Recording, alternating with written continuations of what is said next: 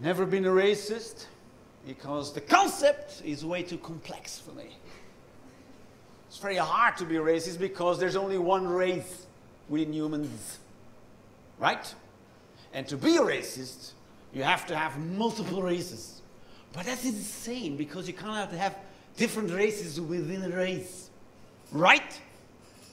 Right? So if one race, so if you make like differences between people, you're not a racist, you're at the tops you're an asshole. Probably a moron, and tops an asshole.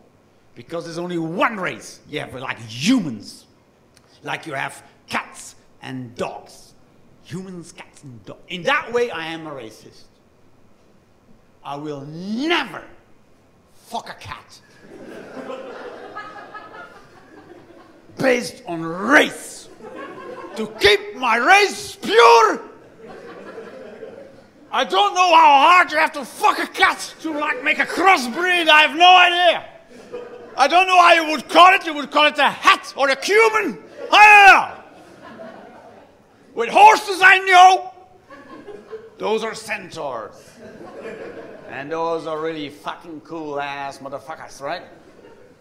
If I could have a, like, if my kid would be a centaur, that would be fucking awesome, right? Woo! So come on, boy, let's go to school. He would like, yeah, people would go around. Is that your kid? Yeah, he's a fucking centaur. I know. People would go, how did you do it? Well, I fucked the horse really hard. Because that is how it works. That's biology right there for you. Fuck him really hard.